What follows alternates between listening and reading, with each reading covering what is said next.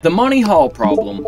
This is the simplest and most efficient way to help somebody fully comprehend why it is both logically and mathematically sound. So, a game show host offers you the choice between opening 3 different doors, one of which has an extravagant prize and the other 2 nothing behind them. Now, regardless of whether or not you've chosen correctly, the host will always reveal one of the other 2 doors to be a losing one before then providing you with the chance to swap over to the one remaining door instead. And you should! Because although intuitively it would seem that there is now a 50-50 chance of the prize being behind either door, switching from your original door actually doubles your chances of winning by raising the probability from 1/3 to 2/3. But why?